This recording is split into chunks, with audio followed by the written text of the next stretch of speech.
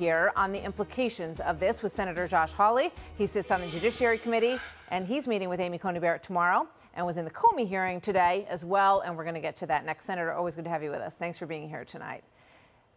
Thank you. What do you think about the fact, and you know, Mazie Hirono also suggested that what she would like is for people to vote first, and then she'll let them know how she feels on this issue of packing the court.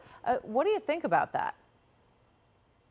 Well, I mean, first of all, it's absolutely ridiculous. I mean, the vice president should answer the question. But here's the deal, Martha. At the end of the day, this court packing scheme is about contempt for the voters. It's about the fact that the Democrats have still not accepted the 2016 election results, and I guess haven't accepted the 2018 election results, when the American people sent more Republican senators back to Washington. I mean, the truth is Republicans won those elections, and court packing is all about undoing the results of those elections. It's basically saying we don't like what voters did in those elections, so we'll just add more justices to drown out those results until we can get a court we can control. That would be a huge mistake. So Joe Biden, at one point, a couple of years ago, said that he thought it was a dumb idea because he said exactly that. He said, so, you know, Democrats would add 3 justices and then Republicans would add 3 justices, and it would just keep going every time there was an election. But can you explain to people at home what the impact would be of that if you added justices to the court? And also the other idea that is in play, because we know Nancy Pelosi has said that she's got lots of arrows in her quiver if this nomination goes through of Amy Barrett, that they would do away with the filibuster, legislative filibuster, which would basically mean that there, you know, any majority could pass legislation.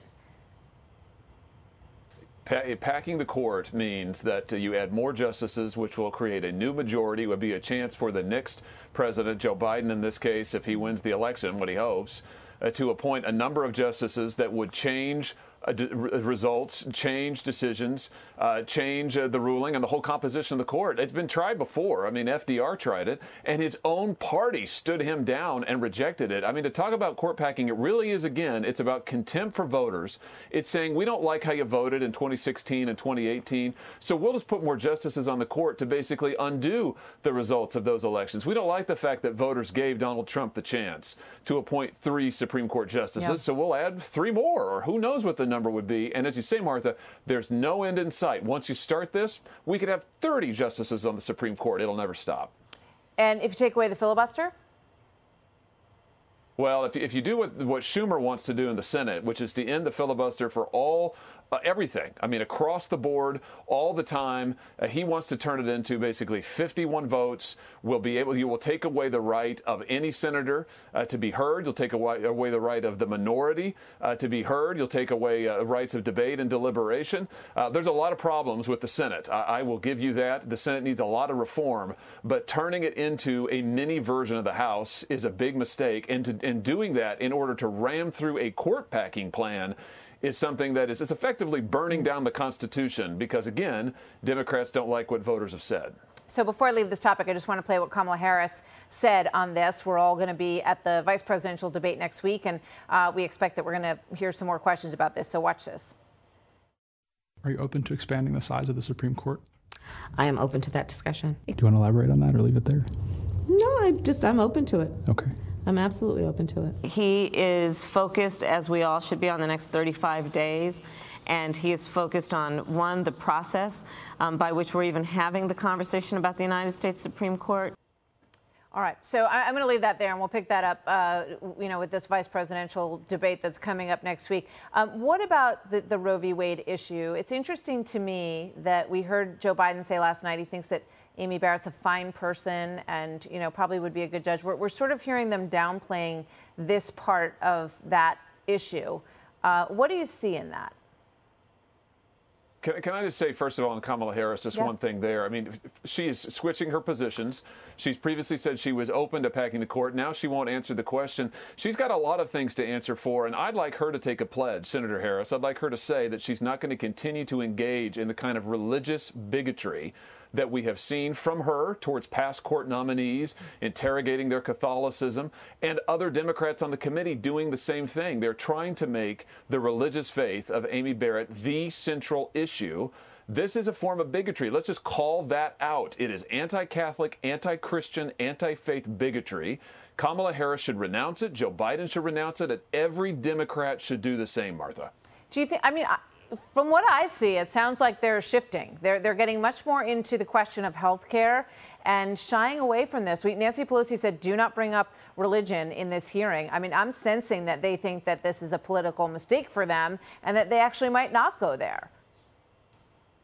It would absolutely be not only a political mistake, but it would be against the Constitution. The Constitution says there are no religious tests for office.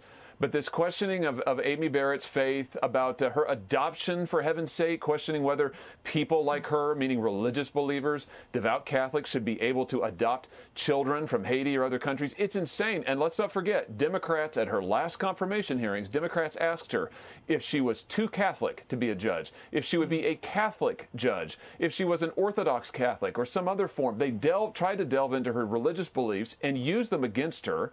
That is bigotry. That needs to stop. All right, before I let you go, the Comey hearing today got a little bit lost in the shuffle in some ways because of last night's debate. What was your takeaway from that? Big takeaway is that the CIA referred for investigation the Hillary Clinton campaign to the FBI. They did nothing. That was in September of 2016. Comey said to me, he didn't even know what he was talking about. He hadn't even heard about it. That tells me, Martha, it was either such a low priority that the FBI just shuffled it aside, or Comey is lying. But you know what they did have time to do? They did have time to go lie to a secret court to get a wiretap on the Donald Trump presidential campaign. This is interference in an election that we have never before seen in American history. People need to go to jail for this. Oh, we're going to get into it more, but one of the things that really stood out to me is the issue of this subsource. Everybody was very familiar with the dossier and the unverification of that dossier. Now it turns out, the reporting is that this Russian, Ukrainian individual born in Ukraine and believed to have been a Russian agent, or suspected, he was looked into it as being a Russian agent, was the subsource for the dossier.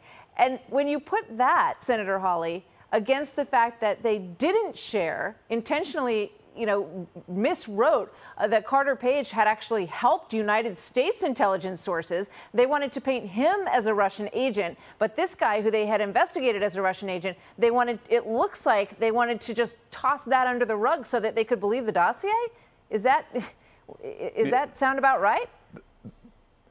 That sounds about right. And, James Comey has said, well, he didn't know who the subsource was. I asked him, did you bother to verify it? Remember, Comey signed off on these warrants. He certified, personally certified, and now he was saying, well, he didn't ask any questions. He didn't know who the subsource was. He didn't try to verify it. He didn't try to follow up. Here's the thing. Either he was totally and completely negligent. I mean, basically couldn't do his job at all, or this was a political hit job.